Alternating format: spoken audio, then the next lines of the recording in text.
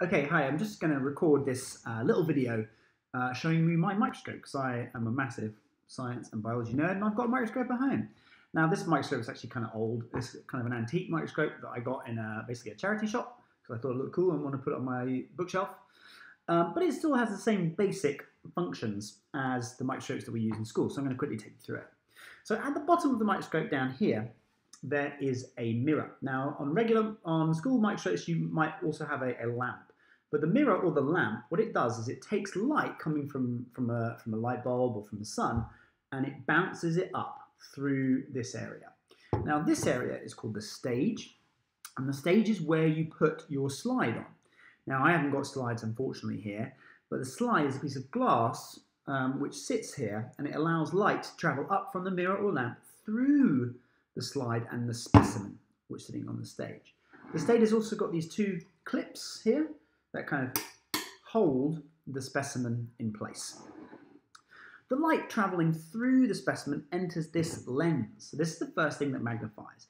This lens is called the objective lens, and then it travels up through here, and there's another lens which I can take out called the eyepiece lens. So my eyepiece lens here says on it ×7. So if I look through it, things are about 7 times bigger than they would normally look. Now that's ×7, and on my objective lens here it says ×8. So if I put those two together, that's ×8, that's ×7. We multiply those to get the total magnification, and that is ×56.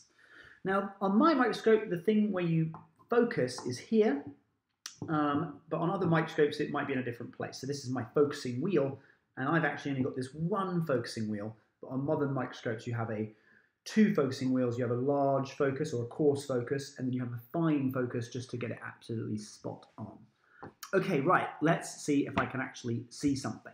Okay, so I'm switching now to my phone so I can make this a bit more mobile. We're going to see if we can actually see something with this microscope, okay? So this microscope doesn't have a lens, it has a mirror. So we need to take it where there's good natural light. So right here's my windows, so I'm going to put it down on the floor right here, where we've got some pretty decent natural light, and I want to angle the microscope, the mirror, so that the light coming in from here hits the mirror and travels up through the specimen. So what kind of specimen am I going to use? Well, I told you I've got lots of sciencey stuff. So over here, I'll just move that away. I've got my plant grower. So it's a little bit overgrown, as you can probably see. But this grows herbs and stuff for the kitchen. Without soil, it just has water in it.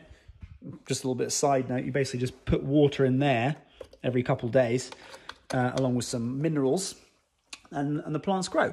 So the one that's growing the most successfully is this one. It's called Thai Basil, used in Thai food and stuff like that. But I'm going to take a leaf, from my Thai Basil plant. There it is. And it's pretty thin, okay? So because it's so thin, we can actually have a look at it on the microscope. So let's put it down, sitting on the floor. I'm going to put it on the stage there, and I'm going to move the clips a little bit out of the way, and then I'm going to try and clip the clips like so, like that. Now, what you might be able to see just about if you look really closely, is that when I turn the mirror, you can just start to see the light. You can see that light moving maybe down there. So I focused the light up on that thing. Here it is. Here's the setup.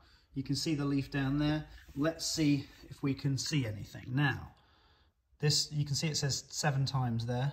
Right, so now at the moment, it's not very focused. So I'm just going to have to refocus.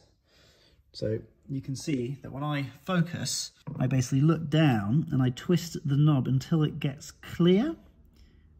So that is pretty clear. So now let's try again. If I look down here, oh, look at that. So down there, we can see the surface of the leaf. Now, remember I said this is only 56 times magnified. The ones in school will be maybe 100 up to 400 times magnified. But we can start to see structures there. Each of those little squiggles, I believe, is a plant cell. They're pretty small. They look like little grains, but those are plant cells. So there you have it. There's a microscope working to observe a Thai basil leaf with a bit more detail. Okay, I hope you enjoyed. Bye-bye.